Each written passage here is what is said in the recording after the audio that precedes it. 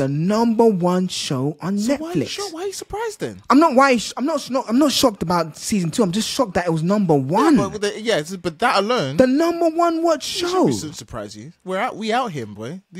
Us fans, we out here. I mean, I love One Piece, but I didn't think that the live action would be that popular. Yeah, we out here. So when you said, well done to the One Piece fans.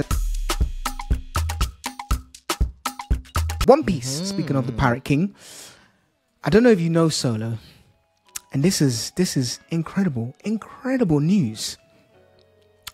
One Piece season 2 is getting a live action. But then, should we really be surprised? Really? Do you know what? I was initially surprised. Like they spent too much money on it, and they got largely positive reviews. The two combined. You say largely positive. It got, so let me school you a bit. So, Netflix One Piece was the #1, and this is basically Netflix and have just released their most viewed shows from July to December 2003, and Netflix One Piece from July to December 2023 was the #1 out of the top 20 shows from the second half. The #1 with 500 million hours viewed. The #1 with 72 million total views. Why are you shocked? The #1 show on Netflix. Why are you surprised then? I'm not shocked about season 2. I'm just shocked that it was #1. But that alone, the #1 what show? It shouldn't surprise you. We out here, boy. Us fans, we out here. I mean, I love One Piece, but I didn't think that the live action would be that popular. We out here. So when you said, well done to the One Piece fans and people like us, because we had to tell the good story of not just the anime, but we now bring it to the live action. We are bringing it into the real world so we can meet you halfway. You don't like anime? No problem. No problem. We've made it into a live action so you can experience the greatness of Oda. Have you heard the good word of Oda? See? But yes, that's what I'm saying. So if you then go back to your original question, that you were a little bit surprised that they're doing season 2? Nah. Until I saw these statistics, no. But I was. So you were surprised until you saw that? Yeah, I was surprised until I saw the statistics. I wouldn't be surprised now because that's you. I mean, the stats, the data says it itself. You have to. I mean, 500 million hours watched is incredible. Absolutely incredible. I'm just showing the stats here in terms of the chart for the top 20 Netflix engagement report. Top 20 films, movies, or shows, as it were, on Netflix. You can go on YouTube and see this, but #1, 71 million views. To give that in perspective, the number 20th episode had 27 million views. So it's a long way distance in terms of people viewing. Yeah. The next one is Dear Child, which has 252 million views, which is a far cry from the 541 million views. Half a billion hours. Oof. That's mad. And then you have who is Aaron Carter, number 3. You have Lupin, part 3. I thought initially I thought this was part of the anime, but I believe it's the one with just both on Omar Sy, but it's based on that French character. Yeah. Fair enough. But still, it's a great show. I've seen part 1, so if you haven't watched it, Lupin is very good. And then the next one is The Witcher season 3, which is okay, that was the last one with Henry Cavill. I haven't seen it. Who? Henry Cavill, the guy who used to play Superman. Okay. So he's. Oh, was he in The Witcher 3? He's in the Witcher series. But they've changed him now, so he stepped down, and for good reasons. Like he's standing up stay truthful in order to stay truthful to the source material, and they don't want to. There's a whole thing. So they got Luke.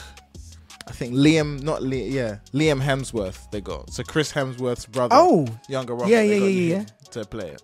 Okay. In season 4. Fair enough. Season 4. Yeah. Okay. Fair enough.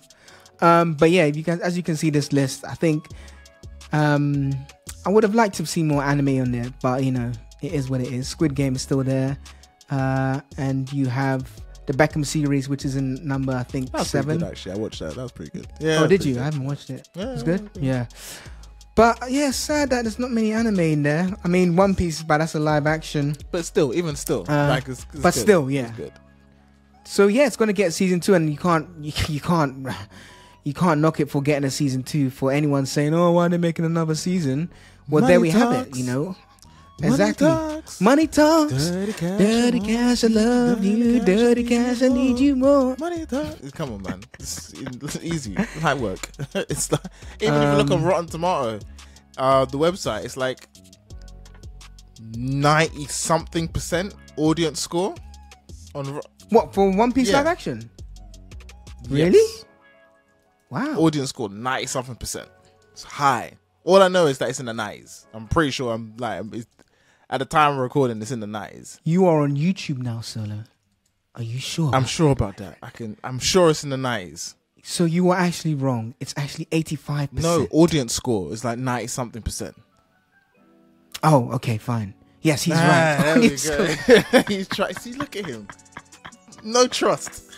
No trust. Yeah, he's right. He's right. No trust. But I mean, we said it before. I know you. We were on the One Piece live action. We loved it. We obviously had a few criticisms, but you said once you thought about it, and don't try and step back. Stand on your 10 toes. Yeah. You said you didn't really enjoy it, or when you look back at it, you didn't think it was that good. No, I think when I first rated it, I gave it like an 8 out of 10. Yeah. I think I'll drop it. I think I'll drop it down to a 7. I think it was still very good. Yeah, still very good. 7 is very good. 7 is very good. 5 is average. 6 is good. 5 is average. Yeah. So I think I wouldn't say 8. I think it's good, but I think I'm also trying to compare it to. I don't want to compare it to the show, and I think when I first reviewed it, I was like just so hyped to see certain things in live action. But then when I actually sit down and think about it as its own standalone show, it's still good. I think it's still a really good gateway into the One Piece story. But I think it's just very good. I don't think it's an 8 out of 10. 8 out of 10 is it was good. But I guess the key thing is, did I enjoy it? And I did. Yeah, I enjoyed it. Criticisms aside, do you think I enjoyed it?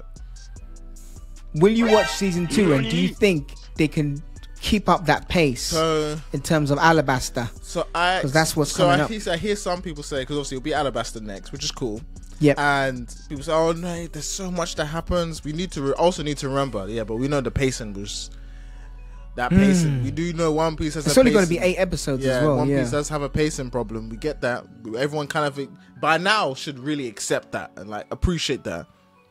So now when I think about the live action this next season, providing they find a way to just massage all of it into like a 8 episode run, we should be okay. There's a lot of stuff that happens in Alabasta. You got all the Robin stuff with Baroque works, and then you've got everything else. So yeah, how they manage to do that will be interesting in one season. No. I'm so looking forward to seeing who's going to be casted as Crocodile. I remember there was one link I saw online. It was on Collider. You know Collider, right? Yeah. The website Collider, and they did say that there was a major casting call that went out to look for to find the villain. Yeah, I think they'll cast it. Basically, I think it was casting Miss Golden Week. Okay. Miss Golden Week. But yeah, to your point, I think the rest, the other, let's forget everything else. I want to see what Crocodile looks like, basically. Yeah, that's what I'm saying. Also, I'm Mr. Is it Mr. 1 or Mr. 2? The guy with the blades, the black guy with the blades. I think it's. I've forgotten it. I should have known this. I call myself a One Piece fan, but yeah, him. I think I'm interested in those two characters. I want to see what they look like, and of course, Robin. Those three. You know what? Alabasta was a good arc, Amazing. I actually want to see Vivi. Amazing arc. I want to see who they're gonna cast. Vivi. Yep.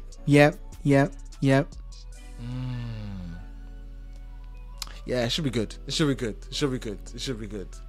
Do you think they'll go through all the major locations, Logtown, Drum Island? No, just Alabasta. I think they'll. That's what I'm talking about. They'll have to find a way to condense all of that down, because they otherwise it will take the pacing wise. I think they'll probably have to. But Drum Island is an important one, though. I think they might. They have to. It might not be a whole arc. It might just be one episode. No. It'll just be the key bits. They will just be the key bits. I mean, everything is gonna be like. It'll be so fast paced. Condensed. So fast paced. Yeah.